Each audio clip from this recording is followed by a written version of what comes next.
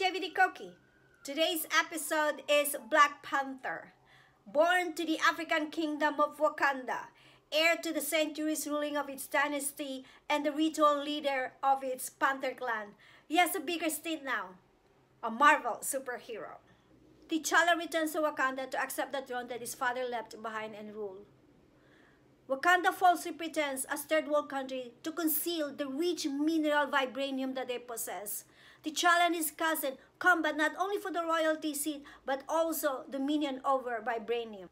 Kevin Feige, one of the producers, said, as printed in the Variety, that they were given the opportunity to introduce a character that has its own country of origin, culture, and agenda, and pledged no allegiance to either Iron Man and Captain America, but shove to the world of the Avengers. As the story, I'm giving it a 4 stars.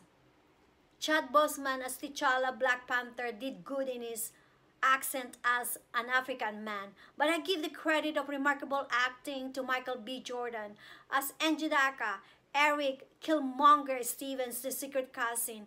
He overshadowed Boseman in every scene that they were in. Jordan metaphors into a well-crafted villain, worthy as opponent with bitterness and anger explodes in their fight. As to acting, I'm giving it a 4 stars. Ryan Coogler is their co-writer and director, so his imaginative view comes with the vision of the script translated into a dramatic action. The cinematic presentation is artistically done during the scene where T'Challa is crowned as a king, with all the tribes present in the background witnessing it. Ryan is the gigantic reason of the success of the movie. Kudos to him. There's a scene when Michael B. Jordan is walking towards the seat of the stolen throne, and the footage is upside down, giving the viewers the message that the kingdom is in turmoil and the antagonist is in control badly. As a technique, I'm giving it a 5 stars. It is captivating to watch the all-female special forces and the king's bodyguard. They are the embodiment of strong, powerful, brave women. It is impressive to watch the remote control car chase, a futuristic entertainment.